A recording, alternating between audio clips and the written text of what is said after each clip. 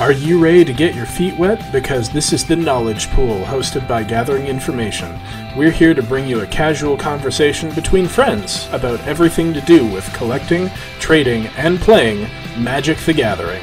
I am Tams. I am Step. And I am Laura. So put on your bathing suits and dive right into the Knowledge Pool.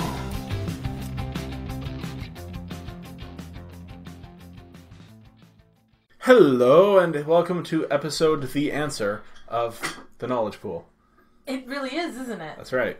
This is episode 42 for those of you who don't get the reference.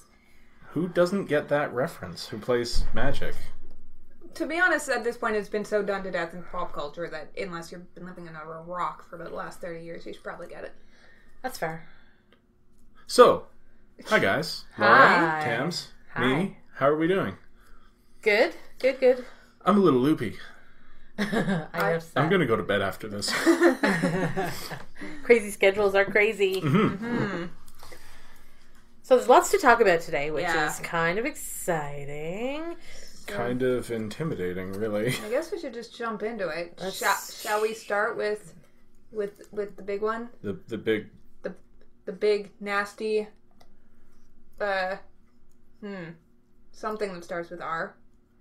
The Big, B and R big, list. nasty Yeah, see, thank you. revision. I get you. So, the banner restricted list was revised on Monday. They came out with their announcements. To the surprise of approximately nobody, there have been some changes in standard. Yeah. I was a little surprised at the actual contents, but after I thought about it, it made perfect sense to me. Yeah, so people have been speculating that Attune with Aether would be banned just because it's kind of the linchpin that holds Teamer energy together specifically, and that really allows it to be that 3-color monster that we all know and are really bored of. And also because it's a common, it means that it won't really affect the prices of some of the more expensive highlight cards of the sets. Not that, of course, Wizards takes any of that into account when doing their thinking at all. Because there's no secondary market. No. So that was banned, as well as Rogue Refiner, which is the 3/2 uncommon that draws you a card and gets you 2 energy. Super value guy. For the simple low price of a 3-mana 3/2. So I honestly So expected that they were going to ban Aether Hub instead, but after the BNR announcement came out, I was thinking about it, and Attune does make more sense, because Aether Hub actually uses your energy. So it's like, oh, this is draining the resource that we want to drain. That makes sense. Yeah, And like it does provide you with 2 energy to start with, but... I think it only gives you 1, doesn't it? Okay, 1 energy. Versus- But then it immediately starts using all that up for any sort of mana colors. Yeah, and both of the cards they banned gave you 2 energy, which is like a whole extra mana, basically. Basically. So, yes, in slightly more surprising news, taking kind of a hint from the last time they did these massive standard bans, they preemptively took a strike at Ramonap Red, which they said, statistically, completely crushed all of the other matchups except for Teamer Energy. The only reason it hasn't taken over the format yet is because of Teamer Energy. So now that Teamer Energy is not in the format, perhaps quite as strongly, perhaps not at all, they just want to make sure that this will not completely stomp all over the competition. To me, this makes so much sense. Yeah. It really does. I looked and I went, what? Oh, yeah. Okay, that makes sense. Now, the reason I was excited to talk about this was because for somebody like me who doesn't play Standard and is not interested in playing Standard simply because if you don't play one of the 2 decks, why bother playing? This is exciting that there's a chance that maybe some new funky stuff might start rolling out. Well, it also excites me that the next, 2 Pro Tours are not close to Standard. Yeah. So we won't get the pros' take on the format until after we have a chance to brew with it. Yeah, I also appreciate that. And not only that, there aren't actually that many standard specific events coming up really for the next few weeks. Like there are some team trios, which do include standard, but not all the pros are necessarily going to be there, or they might be focusing more on, their legacy or their modern side of things, especially because modern itself is still really wide open. And nobody solved that yet that we know of, and that's the next Pro Tour. It seems like if Modern is kind of a coin flip format at the moment, where it's very matchup dependent, then Legacy Legacy or Vintage? I think Legacy. it's Legacy, And Standard would be the places they'd be focusing, don't you think? Maybe, but, there's always the hope that maybe you come up with Callblade. or Eldrazi Winter. Yeah. Yeah. So, well, I know what modern deck I'm interested in building. Oh, geez, but yes. we'll get to that later, maybe. Okay, so specifically, in case you've been in fact, living under that rock where you aren't sure of the red cards or the number 42, they banned Raminep Red itself, the land. Raminep Ruins, yeah. Yes, and then the Rampaging Ferocodon, which is kind of an odd choice, except that then you consider the fact that a couple of the tribes that are really being pushed in Rivals for Ixalan are heavily token dependent. Mm-hmm. Vampires and merfolk, for example. Dinosaurs also do have some amount of token synergy as well. And suddenly you realize the fact that, losing a life every time you have a creature come into play does certainly put a damper on some strategies that maybe Wizards want to flourish a little bit. This also helps decks in a really synergistic around the White Monument. Yeah. Which creates a soldier token whenever you cast a creature. Yeah. Mm-hmm.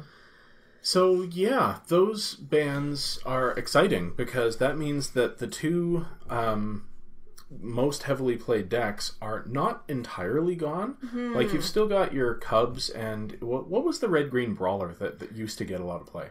There was a red-green energy deck forever. No? There's the guy... Voltaic brawler? Yeah, that sounds right. And Cub are still around. Mm-hmm. There's always a mono red deck. Sure. The question is how good it is, but they're getting a couple of really decent one drops. Some pretty spicy drops, new cards. especially if they kind of head a bit more in the pirate synergy direction. Mm-hmm. So it just means that you sometimes won't just lose to your opponent having lands that kill you. Yeah. Yeah, that's hard. I mean, it felt really good to see that kind of red dominance for a little bit, but especially now, because watching, at least for the first few mirror matches, was very interesting. Yeah, Mm-hmm. it was more calculated than you would expect for an aggro beatdown match. Yeah. But I guess that's really it. I mean, Standard is wide open, and it kind of makes me want to brew. So I might be doing that this week. Maybe. Yeah. There's definitely more potential, at least until the format is once again solved, which it will be, which is fine. Mm-hmm. There's... At least if you know what the top decks are going to be, you can plan accordingly. Yeah. Right? Which is probably why the pros aren't quite as happy about Modern being the Pro Tour, because they only have 15 card sideboards. I hear that. I've heard that a lot, that the pros don't like Modern. Some of the pros. Specifically for something like a Pro Tour, where they actually have lots of cash online. Right. But I don't know. I think that means that it levels out the field a little. Dude, I'm so stoked to watch the Pro Tour now. Oh, absolutely. I love watching Modern anyway, and just the fact that it's hopefully going to be just a really wide field makes me really interested in tuning in. Mm-hmm, mm-hmm. Do we want to just continue down the list? There's a bunch of new things. Oh, there was a lot of news this week. So, and some at the very last minute. So a couple things in Brazil, which, is a little odd. But first of all, Vitor Damaderosa, I think, publicized the fact that in some of the Brazil printings, the new Rivals of Ixalan flip land cards have the wrong backs printed on them. That's hilarious. You never know which one you're going to get. So you mean like it's got the right land and then you flip it over and it's a totally different... It's like other the way around. So it enchantment. has the correct enchantment on it. Well, obviously, because that is the front side, so that is the card. But when you flip it over, it doesn't have the correct land on the back. Oops. So instead of the one that's the Tolarian Academy, you could instead, get the one that pumps your creature and gets it flying. Who knows? Well, that's awkward. How did that... I mean, legally, how does that work in a tournament? I have no idea. Well, they just replace... Yeah. I'm assuming they just replaced the card with a functional one. Maybe. I mean, it says think... transform it, and if that's what's on the back, then is that the card you now have? I would assume not. But look, if that happens to you, call a judge. Yeah, I would say so. For sure. But, just more evidence of Wizards printing not necessarily being quite where they want it to be. Speaking of printing errors, I've seen in my own card quality from the pre-release that I went to, there were drastically different looking cards. Oh, yeah. I had, the same card from two different packs, and usually I can see a difference between, if I've drafted a card at the beginning of a format and at the end, it might look different. Sure. But not in the same, booster and not block. even just, oh, that looks a little odd. Wow, that's in bold. Yeah. Kind of issues. I had noticed in Hour of Devastation, a bunch of them had been like double printed. Yes, yeah, we saw that But- with several of the league pools. Is Wizards saying anything about this? Nope, not so Oh, far. let me guess. We know nothing about it. That's right. The cards are great. They're the same as they've always been. Yeah. Right. Well, if you don't say anything, then you can't be legally held accountable for It's it. true. So, in more Brazil news, they released the playmat for the Balboa Pro Tour, I think it is, or the GP, but I think it's the Pro Tour. Doesn't look great. It's I could do a better job of photoshopping. it hurt me as a designer. It hurt me a lot. I The think color is the big problem. The variation in it just looks way out of Yes, place. Step, you took a look at it, and the first thing you said was, wow, that color palette is wildly different. And then you look closer, and you're like, oh, and also the edges are really bad. Yeah. But the first thing you notice is that the lighting between the picture they chose and the picture they superimposed are completely different. Like, that's the first key to design, making something look good, is make sure your light matches whatever you're doing. If light inconsistencies are visible, then people are going to notice, because everyone knows where the sun comes from, right? Right. Like, we're used to seeing a light source, so I don't know. Yeah, and It's pretty weird. I think especially when you compare it to something like the PAX West playmats, which they did, where they kind of copied in the Inventor's Fair feel. That looked real sweet. It looks great, and they incorporated, elements of both the city it was being held in and the artwork itself on Inventor's Fair. And in this one, they basically copied and pasted a picture of Huatli on a dinosaur in front of a picture of the city and called it a day. Mm-hmm. So, not to be the best. too negative or anything, just it's kind of funny if you want to go take a look at It's it. a little funny, yeah.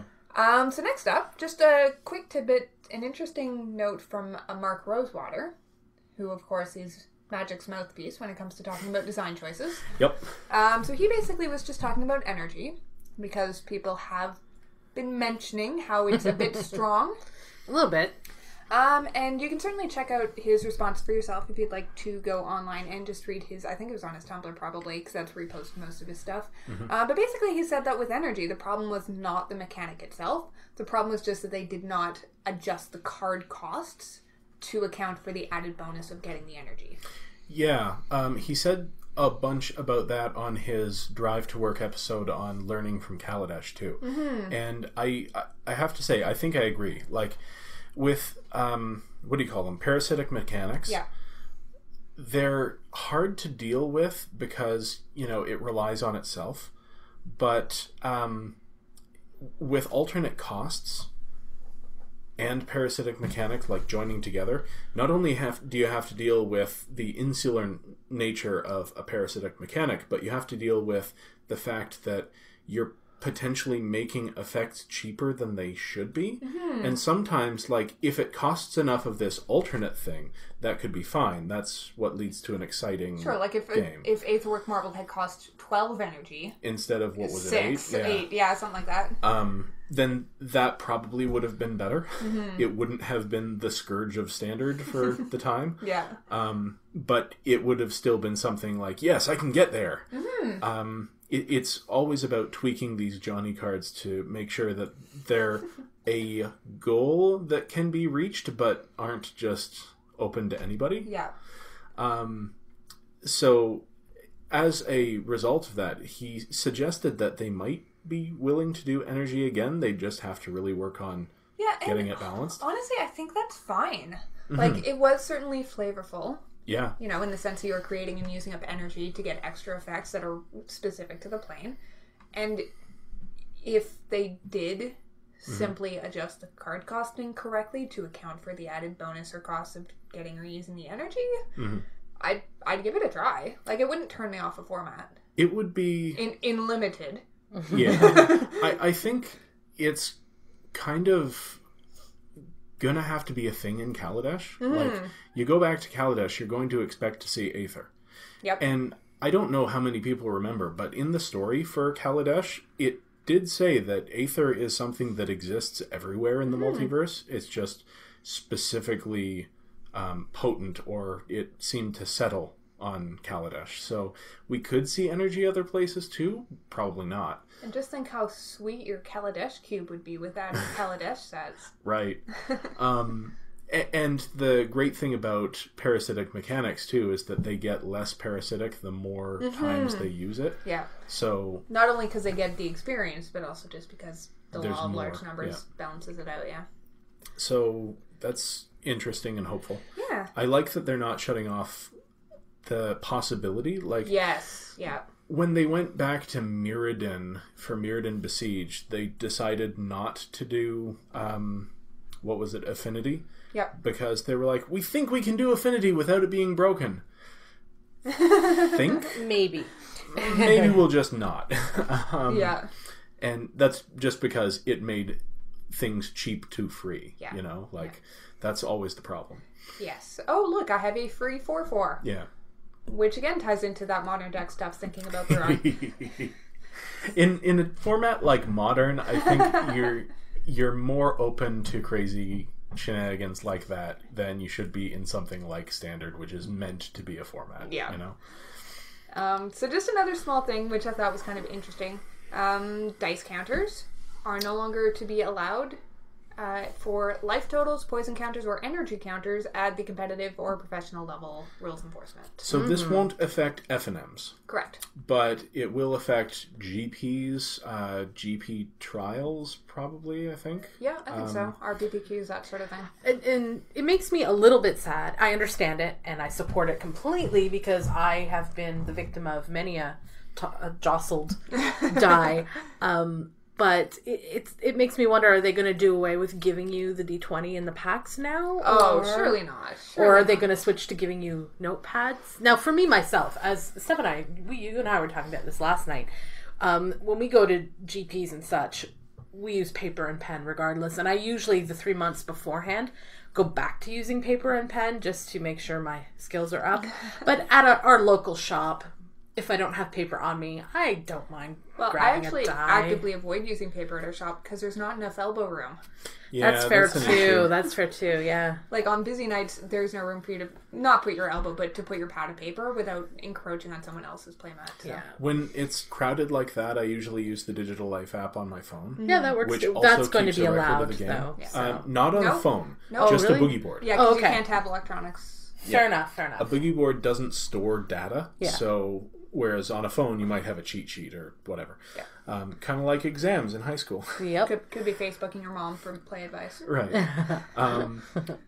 But I usually use that phone app which keeps record of the game, and at a competitive tournament or at FNM I usually use pen and paper, and I can't count the number of times that it has been helpful. Absolutely. Well, like twice at the most recent pre-release I was like, I have you at 11, but you gained a life. Right, I didn't write that down. Yeah, and that's it for me. When I'm at a competitive thing, I want to keep track of not only my life, but my opponent's life, and clearly. The judges very much want you to do this as well. Because Yeah. when they get called over, it just means they have a more accurate representation of how you got to where you are. Yeah. Now, I still use the spin downs specifically for tokens. When I don't have card tokens, I find the spin downs are nice and a good size that they don't just get lost on the playfield.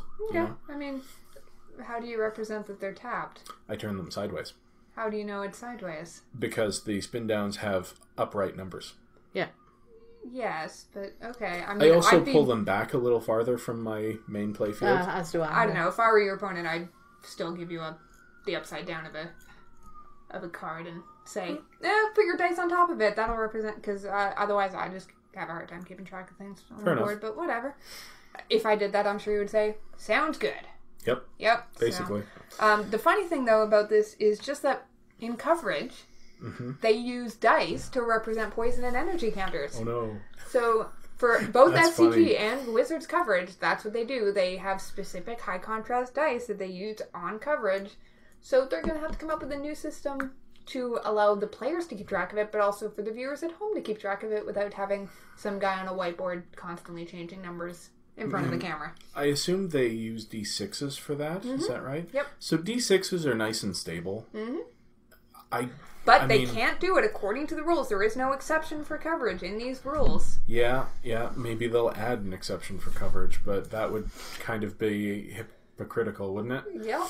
So, I don't know. They're going to have to figure it out. It'll be a brave new world. Yeah, so I just thought that was kind of funny. I think it's a good policy.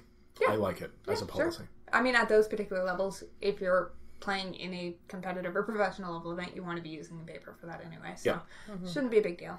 Next up, small note, the core set, well, small, I guess, note, not something to worry about just yet. The core set for the summer has been moved up a week, so it will now pre-release the weekend of July 7th through 8th, which, you know, I am not 100% sure when the July 4th stat holiday is for the US, but it's the week after the Canada Day long weekend for us.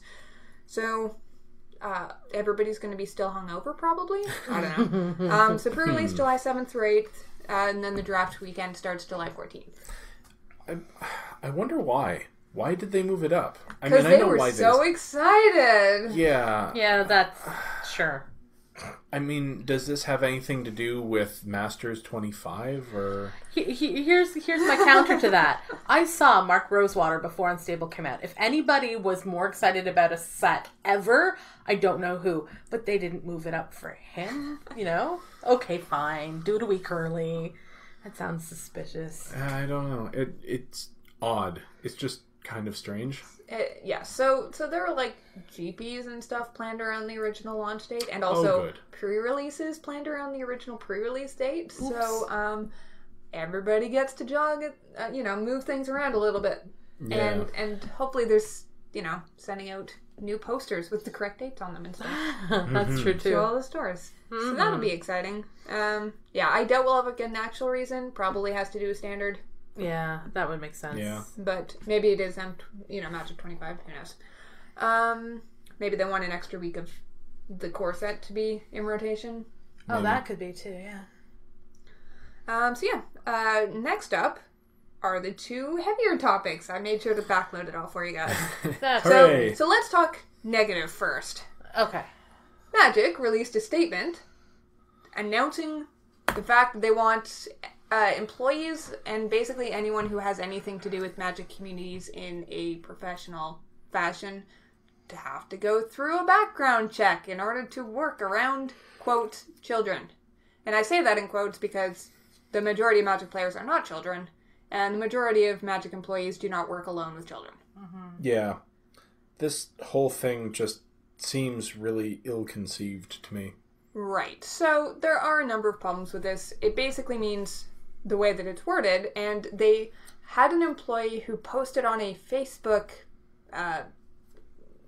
for Wizards, people in the Wizards network, answered more questions, which were basically shrug, ask a lawyer. Mm-hmm. But that's helpful. Yeah, so they clarified the fact that anybody who works with the public in a shop that has anything to do with Magic has to do a background check. So that shop that's just selling random half a dozen... No, anybody that has events. Mm. So like Walmart is exempted because they don't hold events. Well, I assume they're not part of the Wizards network. Right, the Play network. Yeah. So basically it means, let's say your shop has D&D on Tuesdays, and there are no children there, and there is no Magic there.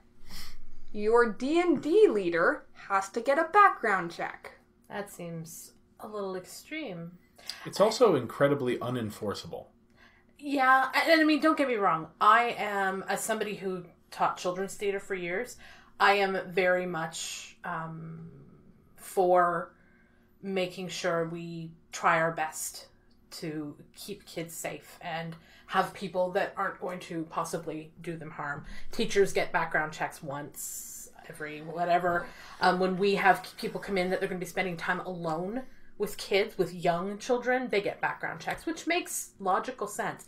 But this seems a little... Well, I mean, there are multiple problems. First of all, what you can do in the US is not at all what you can do basically anywhere else in the world. And not only that, it varies among states in the US. Mm-hmm. In California, where Channel Fireball, the people running the GPs, is located, you can't do this. Not allowed. Not allowed. You can't ask. Yeah, basically. Interesting. So, Unless you're in a vulnerable, a position with a vulnerable individual. I have no idea. Yeah. You'd have to ask your lawyer. Sure. Channel Fireball. I'm quoting Canada. And, well, the thing is, in Canada, it varies widely based on province. Yeah. And not only that, it varies based on city. Yeah. And even in cities, you need to get a letter from the person who's requesting the background check, like, as in the employer, not the individual getting the check, stating what it's needed for and why, and it has to actually be a good reason, or they will say, no, we're not going to give you this. Because Canada has regular background checks, and then vulnerable sector checks, which are required for people working one-on-one with children. Yeah. I had one when I worked in a daycare. Yeah. I would not consider a shop that sells cards, which, by the way, Magic is not a children's game. I mean, there are children who play it, but it's an everyone game. That's not a good reason. Well, not only, I mean, I don't know about all of the Magic shops, but the ones that I've been in, like, there's the shop. Maybe there's a bathroom. Yeah. There's, like, nothing can happen.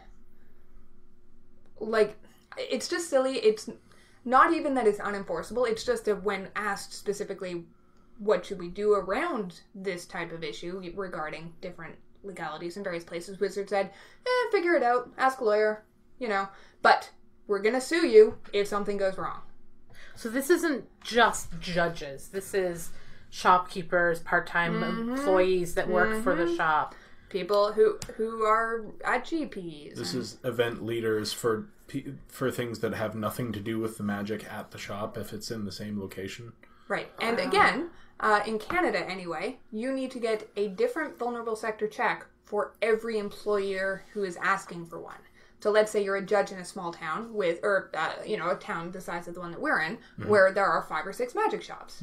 If you want to judge at 5 or 6 magic shops, you have to request and purchase. In our town, it costs $45 for a vulnerable sector check for employment purposes. You have to purchase one for each shop. Yeah. And if you ask too many times, the RCMP will start fingerprinting you. Because they'll be very curious as to why you need 5 vulnerable sector checks for 5 employers.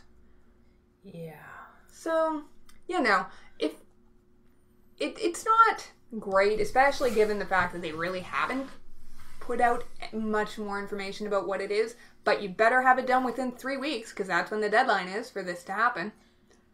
I'd like to think that this and everything else that has really disappointed me about Wizards of the Coast in the last, let's say, year has been because Hasbro made them.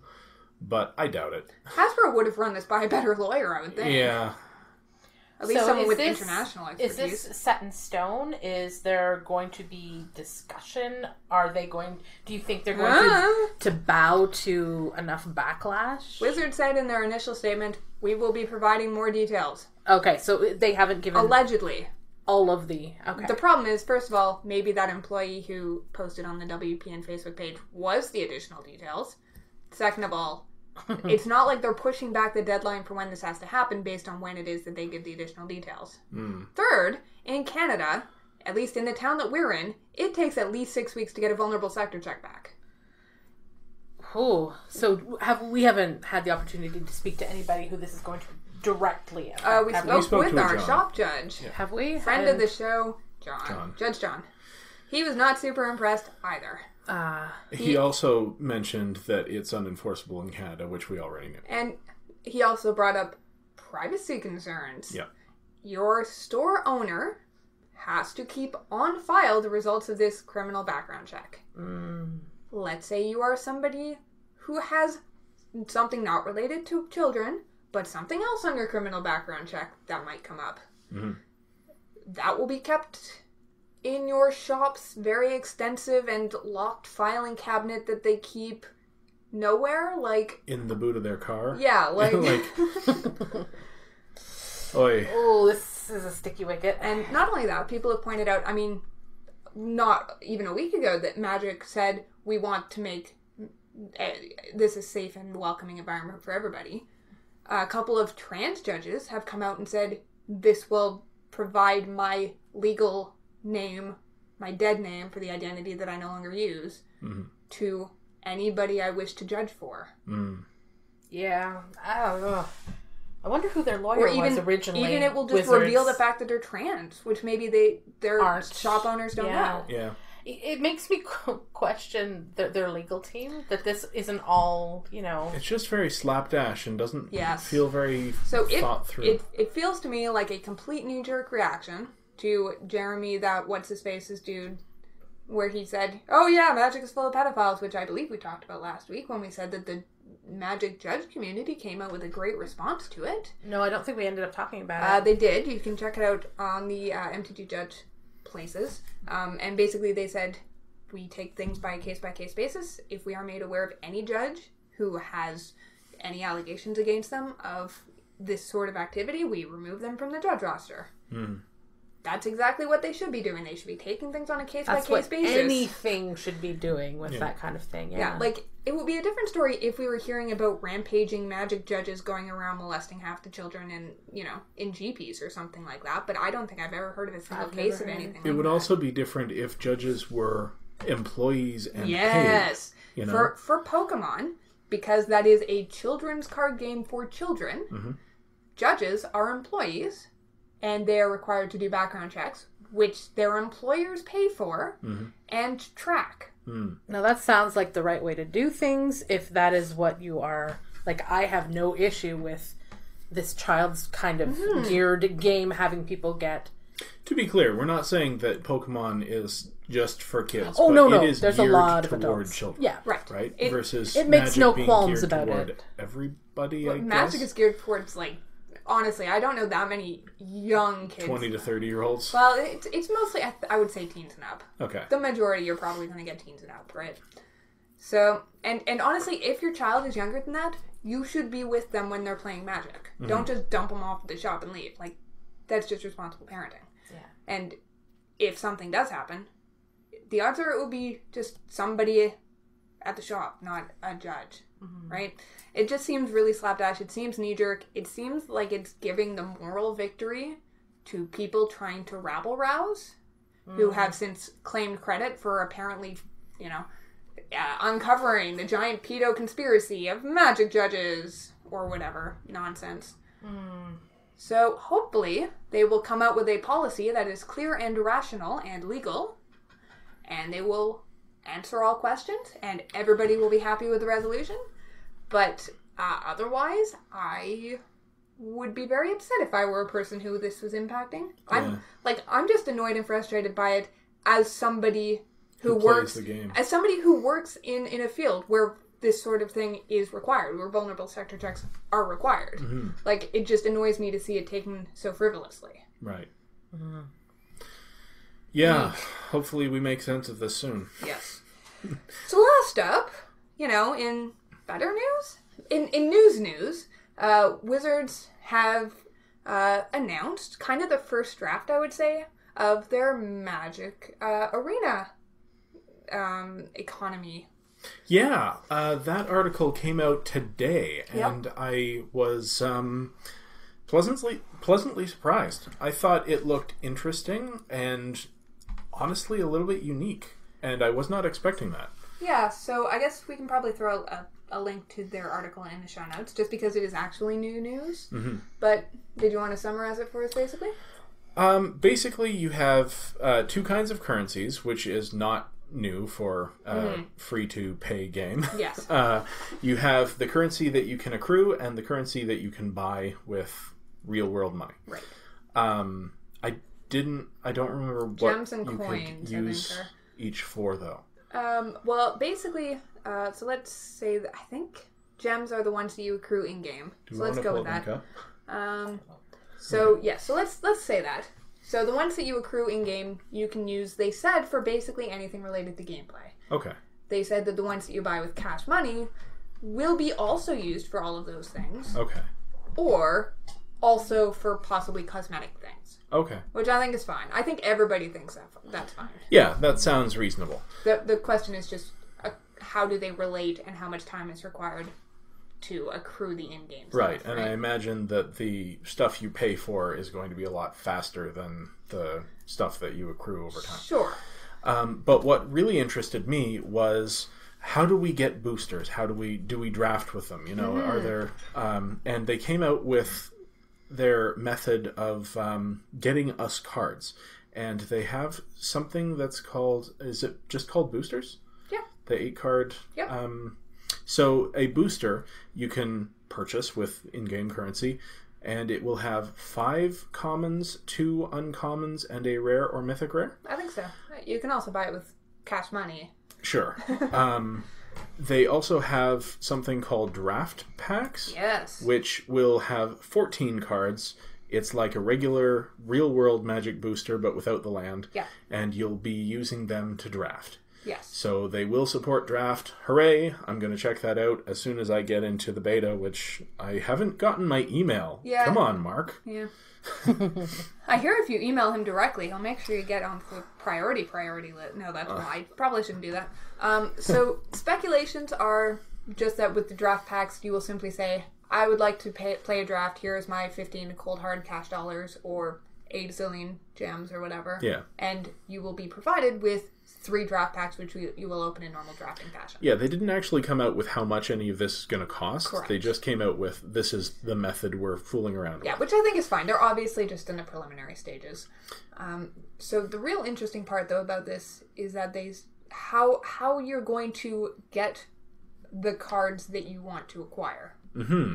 So each booster or draft, just the boosters, have a chance of having a wild card at any of the rarities, and you can exchange those for any card of that rarity in the set that you're looking at. Yeah. So I thought that was kind of neat because, you know, if you have, I don't know if it said if you could hold on to them. Well, it's basically like if you get an Ixalan wild card, you can only use it for Ixalan cards. Right.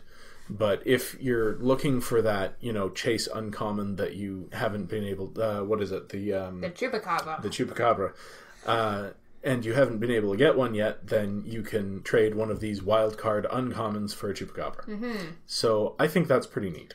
Sure. You disagree? So continuing along with that. Okay. So you don't get extra cards, as in once you hit a playset of a card. Sure, because that's all you're going to need. Right, rather than continuing on getting 5, 6, 7 of them, which is kind of, we'll call it the Hearthstone model, I guess. It's kind of how most games do. They say, oh, you have too many. Would you like to disenchant them to get fairy dust? Yeah, then you can use to craft new cards. Right. But that's not the way Magic is going. Right. So instead, once you hit Chupacabra number 10, long may he reign, once you get past 4, it starts filling up a vault meter. Mm-hmm. Again, they don't really know the numbers on how many it'll take to fill up the vault or anything like that. Your vault will bust open, and you will get some wild cards, I think is what they said. Which I think is pretty neat. It's a different kind of model. Right, so then you say, oh, great, well, rather than all of these cards that I already have a playset of, I will instead choose, these other uncommons that I don't have a playset of yet. Yeah. Or rares or mythics or whatever it is that you end up with. So, the concern I've seen raised about this, let's say, hypothetically, I don't like playing red. Okay. And I know that I don't want to build a standard deck with any red cards. All right. Well, I think that's a little silly because red is a perfectly fine color. Hypothetically. Let's go with that. I cannot say, I would like to get rid of all of these red cards that I do not have a playset of, but that I know I will never need for standard. And change them into cards I will actually use for the standard deck I'm trying to build. I see. Because you can't disenchant cards.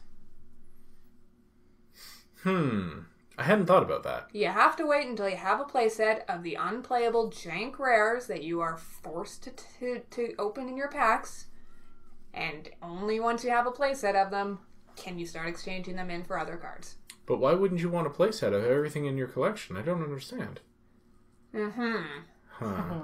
So let's say you're trying to build... Let's even flip it around. Let's say you're trying to build Ramonap Red. The adjusted version. Well, yeah. The adjusted version. So let's say you're trying to get all the red cards, and you don't want any other decks. So you don't want any other colored cards. you have to just keep opening boosters until you have enough quadruplicates to start filling up your vault meter, and then you have to wait until your vault meter pops to get wild cards. So you either dump a ton of time or a ton of money to get a standard deck. Now keep in mind, none of this applies for draft. We don't really know how much grinding on the standard ladder it's going to take to get any drafts, because you do keep what you draft. So this only applies for standard. But if you play standard on MidGo, you just buy the deck you want and you go. Yeah. And standard on MidGo is usually not that expensive. Is it not? I don't actually know. No, it's relatively. It's much less than paper. It's much cheaper than on paper. And also, I assume it's going to be cheaper than randomly acquiring cards until you get the ones you need. Yeah. I mean, cheap in Magic is sort of a misnomer anyway, because this is a really expensive game. But, So, again, their model is all preliminary. Right. I assume somebody will bring this to their attention. And if they decide not to fix it, that might just influence the number of people who decide to play Standard in MidGo versus the number of people who play Standard in Arena. Yeah. I think the interface is going to have something to do with who wants to play it, but the monetization method is probably going to be more critical because people care about their money. Well, I think the other thing about, the online economy is just that they're not competing really with MidGo. They're competing with Hearthstone. Yeah. And Eternal and Hex and all of the other free-to-play games where, some of them have better monetization systems, some of them have worse ones based on whether you're spending money or time. But if you're just looking for a game that flows really smoothly and that costs you, not as much time in order to get the most bang for your, fake buck, I suppose, in those cases, the game itself may not be the thing that gets you sticking around.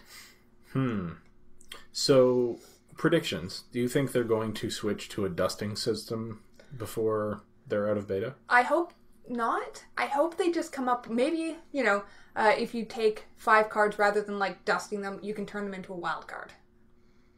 Okay, yeah.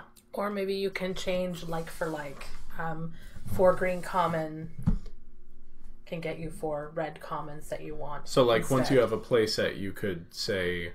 Switch it for a playset of another color.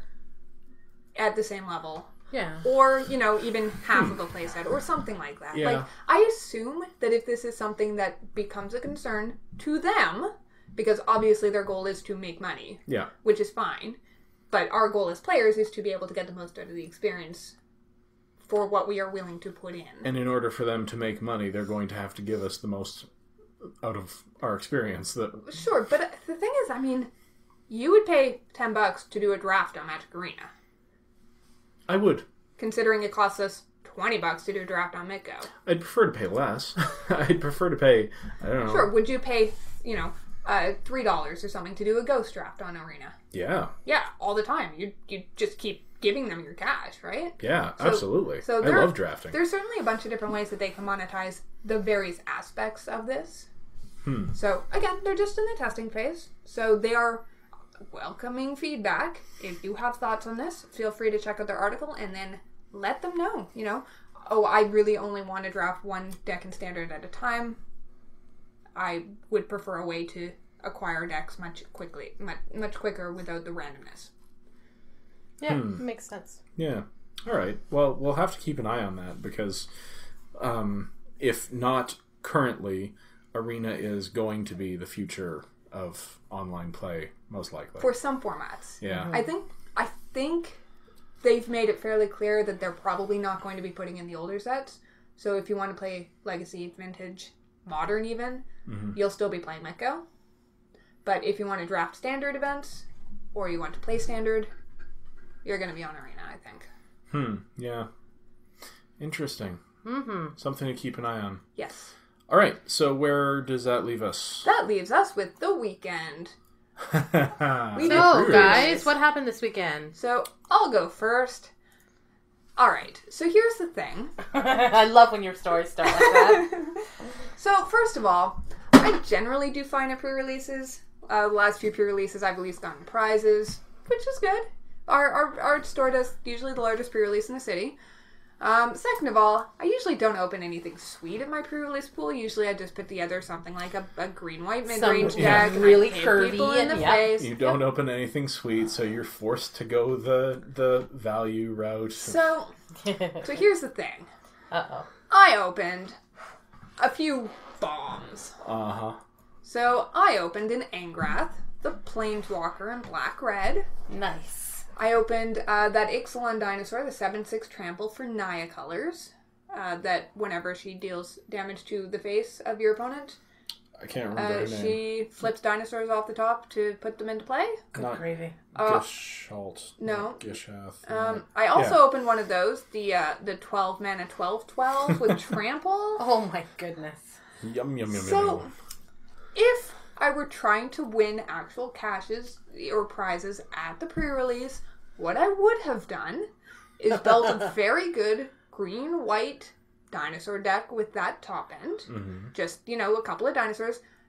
Or I would have built the other decks I had in my pool. I had a blue-green merfolk deck. I don't think it was quite as good just because I probably would have had to splash a third color.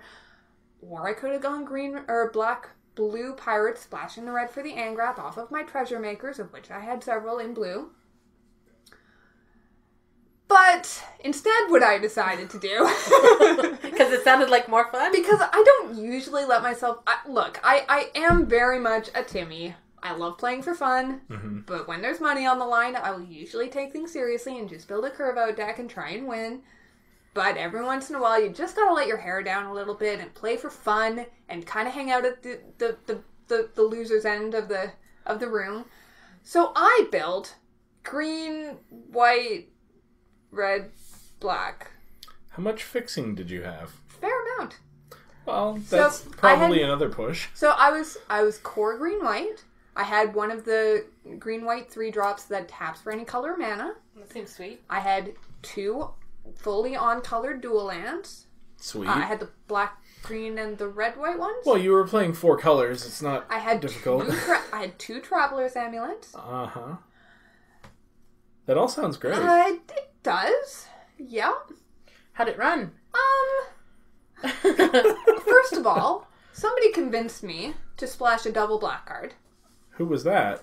I don't know, but he was talking silliness. I did go along with it, though, because I knew I was going to do poorly with this deck anyway, so I figured I might as well go the whole hog. Was that your Chupacabra? No, that was my Impale. Right, yes. So, look, the one game where the one match, rather, where I actually drew a combination of lands and spells, and I drew my low drop spells before my high drop spells, I stomped my opponent dead silly. That sounds sweet. Like, curb stomped. Like, 12/12 hitting you in the face, turn 6. Kind of killed, dead, super dead, very dead. That would be very dead. But then there were the other games where I flooded a lot. Like, how many lands were you running? Well, I wasn't sure, but like how many to do, because I did have the 2 Traveler's Amulets, but 2 of my lands were tapped and 2 of my mana sources were Traveler's Amulets, basically. So I think I was 16. With a bit of card selection, I had a bit of Explore.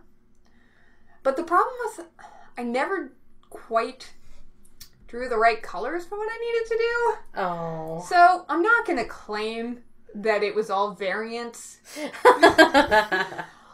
Part of it was just that I was in a 4-color deck, and this format is actually not that slow. If I'd had more time, it would have been fine. But, I don't really care. I got to cast my Angrath a couple of times. I got to cast my Naya dinosaur a couple of times. I got to cast my 12/12 a couple of times. Mm-hmm. So when it worked hard. That sounds like fun. So it was very fun. I did not do well at all. But it was very fun, and I knew going in it was not going to do very well. So it just meant that I was taking the whole thing very lightheartedly, which was great, because then me and my opponents, we just kind of sat around. We had a lot of fun chit-chatting back and forth, and we should go as Johnny, Timmy, and Spike next Halloween. And I think it's I get the cool shirt. I think it's very funny what people focus on. Like, I showed a few people, like, Steph, I showed you my deck, and Judge John, I showed him my deck and everything, and all that at least rifling through, specifically you know, before you see the actual pool, all you do is you go through and you go, oh wow, look at these bombs, your deck is gross.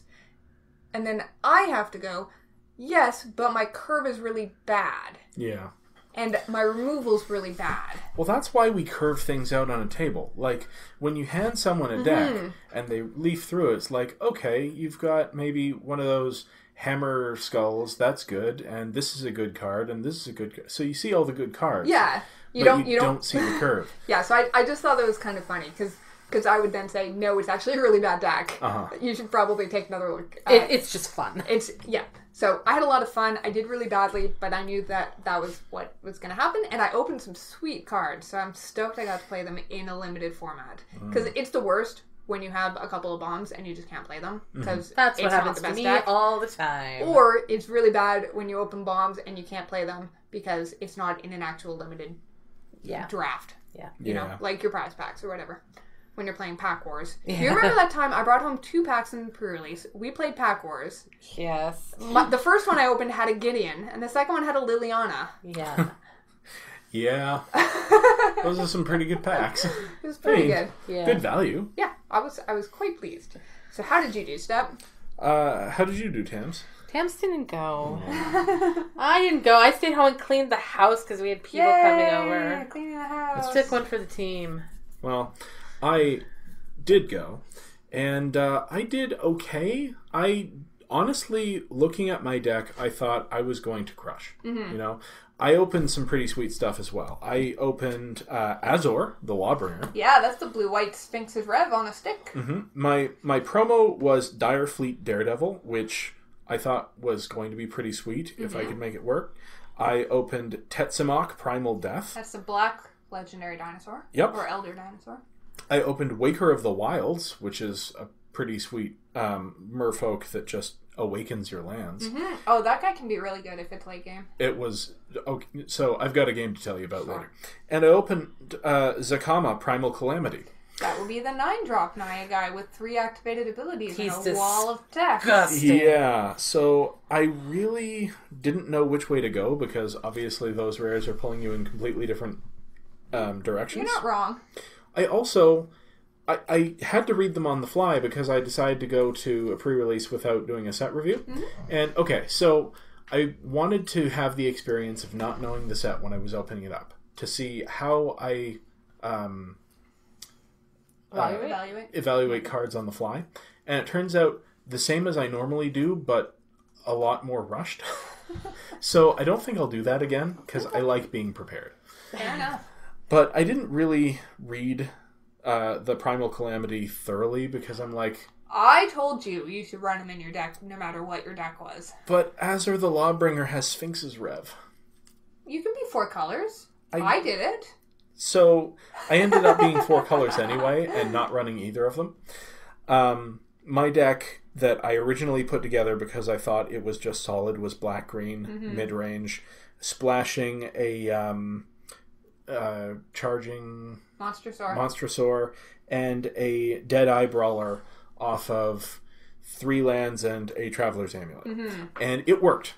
That worked really well for the first few games. And then, for some reason... Then you got into the winner's bracket. I just kept flooding. I flooded and flooded and flooded. And it's really frustrating. Yes. But I will mention that one game, both me and my opponent were flooding, but I dropped, Waker of the Wilds? Yep. And then top-decked 9 land in a row. Good thing you could turn them into creatures. Oh, yeah. I had a couple of 18/18s. Oh, jeez. I won that game. Needless That to seems say. unnecessary. Well, yes, because you can double up on an individual land, right? Just yes. keep making it bigger and bigger and bigger. It was not unnecessary because he had a board, so I needed to make sure that my creatures were big enough that he couldn't just stack block and kill them. Because by that point, Why? You have more. Yeah, there were other things going on, but I was happy to win that game. It was anyone's game for the longest time. Yeah. Oh, he also had a Tetsamok. Oh, jeez. So, in one game, he started putting prey counters on my creatures, so I just didn't play any more creatures until eventually he cast his Tetsamok, wiped my board, and then I put a prey counter on his Tetsamok, dropped mine, and he swiftly bound it. Aww. And I lost. Oh. But it was really, really fun. So by the end of the 5th round, it was 6 rounds, I was 2-3. And I was feeling okay, but I thought, man, I really thought this deck was better than that. Yeah, so at our store, that's fine, but it's out of prizes. Yeah, it's way out of prizes. Well, not way out of prizes. Your tiebreakers make you way out of prizes. Yeah. So I had been being bullied by my friends all day to run my big giant dinosaur. Monsters. So I decided at the last minute, okay, fine. I will rebuild into the Primal Calamity. Yeah, you do. And can I just say that, what is it? Dire Fleet Daredevil, the 2-drop 2/1 with first strike that... Oh yeah, that's the reverse Snapcaster. What was it being called? Slapcaster. Yes. When it enters the battlefield, exile an instant or sorcery from an opponent's graveyard, and you may cast that card. So people say they want to cast that late once there's stuff down. Well, I just threw it out there on Yeah, it's a 2-mana 2/1 with first strike. Yeah. It's great. It's red. That's all red would like to do on 2. I put a Prying Blade on it. My opponent decided not to block it 3 or 4 times in a row. So I already had him Presumably very dead. because they didn't just want to lose their creatures for nothing? Sure. Yeah. But that also let me get the Primal Hunter out on turn, I think, 7 or 6, because I had dropped a 5-drop on 4 and a 6-drop on... just using your treasures from your 5. Prying Blade? Yeah. We found the deck for it. Also, what is it? The red... I want to say Treasure Cruise, but it's not that. Pirate's Pillage. 3 and a red for a sorcery that you pitch a card and draw 2 cards and create 2 treasures. Yeah. Well, that's very good all the way deck. to the Primal Calamity right there. Yeah. So I cast Zakama Primal Calamity, my opponent at 14, I think, in the one game. Untapped my lands. Because that's what it allows you to do, right? Yeah. Passed the turn with all my mana Your up. move. He just played something, and then end of turn, I'm like, I kill 3 of your creatures, and he's nap conceded. Seems good. I should have been playing that deck all day. Well, basically the card says win the game on it. Yeah, it really kind of does. Like, if they don't have something that kills it, because, like, Ixalan's Binding... Well, yeah, Ixalan's Binding takes it out. But what's the pacifism? Pacifism doesn't do anything to the lightning bolt on a stick. Well, and the other thing is that even if they, do have the removal for it, they have to do it while the untap your land triggers are on the stack, or else you will then just untap your lands and deal 9 damage to some things. Mm-hmm. And if it's not the last card in your hand, well, at least you still get to untap your lands and maybe play something, yeah. Right? So, yeah, it is very strong. I'm going to first pick it if I see it in a draft. Oh, and yes. Draft the heck out of it. Absolutely. So, I ended up 3-3, and that was fun. Seems good. Mm-hmm. So, last on our list, we are continuing our journey into Dominaria. Yes, and we're kind of running out of time, so I'll just talk about one of the key characters from Dominaria. We'll deal with Teferi and Karn next week. Okay. But I have... And Liliana. Sure, right. We don't know that she's going to be there, but... Just in case. Probably. So, the character who appeared on the key art that is not a Planeswalker was Jhoira of the Ghitu. And Jhoira, Teferi, and Karn are all kind of what I want to call accidental shit disturbers. They don't mean to cause trouble, but they just do. Trouble finds them. Yeah. So Jhoira comes from an island continent called Shiv. Mm-hmm. Of the Shivan Reef, Shivan Dragon. That's right. Shiv him in the face. So it is a fire island. It's the largest source of red mana on Dominaria, basically. Mm-hmm. And the Ghitu tribe who live there are mostly artificers and red mages. So Jhoira fits right in there. She's an artificer and a red mage. I don't remember what her card does, but it's appropriate. It's both red and blue. Sure. The island of Shiv also has power stone mines, so all of those like artifacts that generate power for Urza's experiments. You mean like Worn Power Stone and... Yeah, basically. Stuff like that. They come from that region. So Jhoira comes from there. And she was a student at the Tolarian Academy with Teferi. Mm-hmm. Tolarian Academy on Talaria West. in Talaria West. She's actually the person responsible for naming Karn. Oh. Karn literally comes from like cairn, so she called him a stack of stones. And it stuck. That's cute.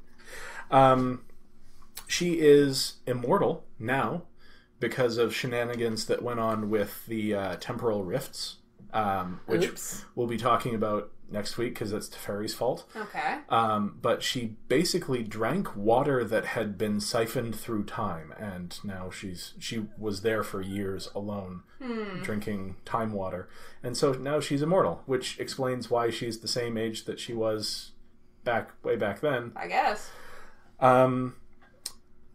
Yeah. She was also the original captain of the Weatherlight from like before the Weatherlight saga happened. Mm-hmm. And she accidentally allowed the Phyrexians into the Tolarian Academy. Whoops. Which is why I mean she's an accidental. Well, I don't know if I would call that trouble. Yeah. That's the It's a lot oopsie of you trouble. just can't take back. Yeah. Well, funny, when we talk about Karn, they did take it back. Nice. It's one of these things. So the Tolarian Academy is basically Professor X's school for gifted youngsters in magic. Okay. It's a school for magic that is run by Urza, the headmaster. Well, he rebuilt it so that he can fight the Phyrexians in his never-ending war. Except it's over now because he's dead, we think. Uh-oh. And the Phyrexians are supposedly... I just saw him somewhere. Yeah. The Phyrexians are also supposedly dead. We'll find out. I honestly think after refreshing myself on the history, we're probably going to see something about the Phyrexians when we return to Dominaria. Because they're tied intimately with Karn's backstory, which we'll get into next week. But Jhoira's really kind of a fascinating character in that she's a fairly strong female character in a time when it would have been surprising to see strong female characters written into generic fantasy books, I guess. I don't know. Does that sound accurate, or am I giving fantasy writers too little credit? When would this have been? 94? I mean, it was still in development. You certainly get like Tamara Pierce and things like that writing before them, but you know. I did like one of the quotes that was on a card that's attributed to Jhoira. What is mana but possibility? An idea not yet given form. Sounds very blue-red. Yeah.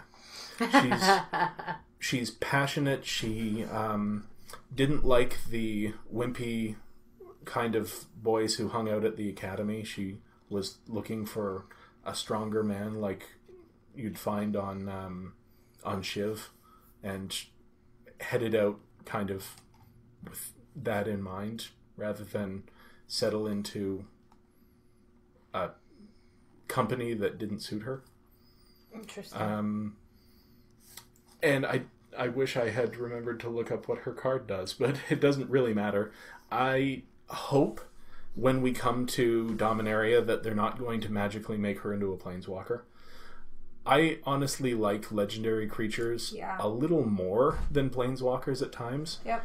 When they are, I don't know, it's so much easier to see a person in their element given flavor to the story versus a planeswalker who is by definition kind of outside of events. And that's what Teferi and Karn are kind of going to be. Although Teferi might not be a planeswalker anymore. So, I don't know. We're already kicking an hour, so do you want to read what Jhoira did? Jhoira of the Ghitu. 1 colorless, 1 blue, 1 red for a 2/2 legendary creature human wizard at rare. 2 colorless, remove a non-land card in your hand from the game. Well, 2 generic. Oh, Which sorry. is important because this is a cost. Fair. Yeah. Put 4 time counters on the removed card. If it doesn't have suspend, it gains suspend. Right. So suspend is dealing specifically with the temporal portals and the story that she and Teferi were mixed up in. Makes sense with the time stream and stuff. Yeah. We'll talk about Karn the Silver Golem and all that next week. But we're kind of out of time. Unless there's anything else you wanted to know about Jhoira that I can actually answer. So we left her wandering off into the cosmos in search of a strong male? Well, she found a strong male, which was the problem. That was the sleeper agent that she let into the Tolarian Academy. Well, I guess she wasn't wrong. No. He did become sort of an evil mastermind and then died. Oh. Well, that part puts a damn something. So where did she leave off then? She left off, it's kind of unclear. I think she went back to Shiv in the end. Teferi went home, she went home, and they had, after they dealt with the time stream problem, they kind of just parted ways. And then we followed Karn for a bit. So I'm not sure where she ended up, except that she's apparently wandering around being immortal. As Like you you do. do. Yeah. So, yeah. That's really neat. All right, well, I guess we'll find out even more next week. Mm-hmm. Huzzah. And I'll have to figure out what we know about Liliana. Just, relating to Dominaria stuff, not necessarily what she's been off about doing and making deals and stuff like that. Right. Okay. Yes. So, thanks for joining us. And we will see you next week. When we'll start our story time a little earlier, I think. Well, less news, I probably. was going to say less It news. was a lot of news this week. Oh, Yep. Yeah. Bye. Hello, and welcome to... No, we're going to start again. Are we? Yes.